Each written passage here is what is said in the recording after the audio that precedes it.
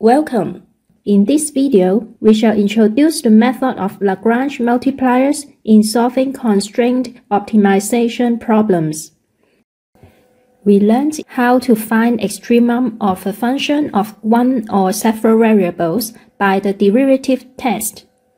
For example, for the function f(x) equals x cubed minus 2x plus 5, we can use the first or the second derivative test to find the local maximum or the local minimum. If we only allow x to be within the interval x greater than or equal to 0 and x less than or equal to 1, then we shall also check the output value at x equals to 0 and x equals to 1 to determine the global extremum by comparing the outputs of all local extremum and these two endpoints. We also come across optimization problem with given constraint, such as the following problem. Find the dimensions of the rectangle with maximum area given that the perimeter is 10 meters. We can formulate the question as follows. Let x to be the length and y to be the width. We wish to maximize the function f(xy) equals to x times y. The constraint is the perimeter to be 10 meters, that is, 2x plus 2y equals 10. So the function f(xy) is the objective function, and the equality here is the constraint equation, and it describes the restriction on the variables. The next step we will do is to rewrite y as 5 minus x and substitute it to the function f so that it becomes hx equals x times 5 minus x and proceed with the derivative test. However, next time we may have another objective function and constraint equation, such as having fx to be x squared plus y squared and the constraint equation to be x squared plus xy plus y squared equals to 3, then it is not always as easy as the previous case to make a substitution of y in terms of x. We shall discuss the method of Lagrange multiplier. This helps us to solve this kind of optimization problem with an objective function and one constraint equation. Here we consider the situation when the objective function has two input variables, that is f of xy, and there is one constraint equation, namely gxy equals to a constant c.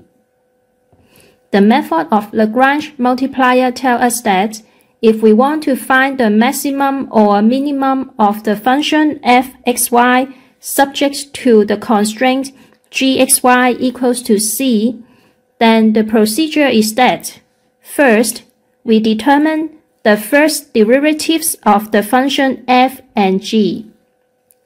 Next, we introduce a parameter which we call lambda and solve the following simultaneous equations for three unknowns x, y, and lambda. It is known that if there is a maximum or minimum to our optimization problem, then the point which it occurs, which is at the points x0 and y0, together with a value of lambda, will satisfy this simultaneous equation. Therefore, by solving this system of equations, help us to get potential points which may be maximum or minimum location of our optimization problem. The parameter lambda is called the Lagrange multiplier. We shall explain why this procedure works later, but let us illustrate how to use this procedure by solving some questions. The first one is the same question we have seen.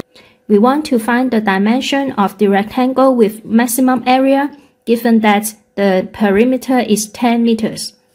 We formulate this constraint optimization problem into an objective function f(xy) equals to x times y and the constraint equation 2x plus 2y, let us denote it as g of xy, equals to 10. The Lagrangian method tells us we first compute the first derivative for both functions, and then we let lambda to be a parameter. We solve this simultaneous equation for the three unknowns x, y, and lambda. That is, the equation y equals to 2 lambda, x equals to 2 lambda, and 2x plus 2y equals to 10. In our case, we get lambda to be 1.25 and x equals y equals 2.5. At this position, the function output gives 6.25. We can check whether this is actually a maximum value by considering some other points and see whether the output is less than 6.25. So we consider that when x equals to 2 and y equals to 3, and we need to make sure that this point we check fulfill our constraint 2x plus 2y equals to 10, and we check that this gives a function output to be 6, which is less than 6.25. Therefore, the point which we get is a maximum point, and this means that the dimension of the rectangle is having a maximum area when the length is 2.5 meters and the width is 2.5 meters. This gives a maximum area of 6.25 meters squared. The following are the graphs of the objective function and the constraint equation. When we want to find the extremum point for the function f(xy) equals to xy without any constraint, we consider all points xy in the Cartesian plane to see which points gives the highest or lowest output, or saddle point.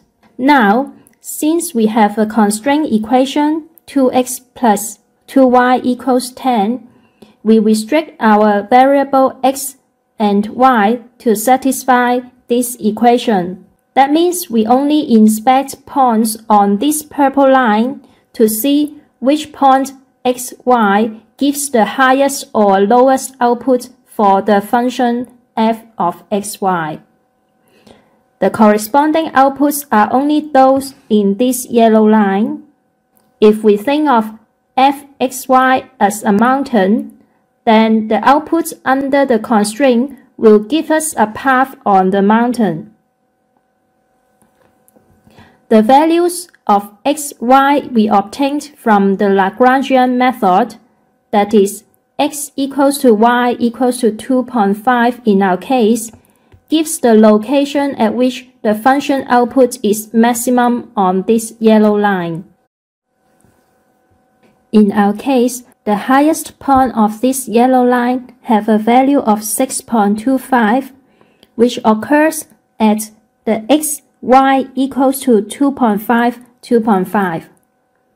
This point is not necessarily a critical point of the function f(xy) itself when we don't have any constraint. You can also refer to the following diagram for the same problem with another view angle.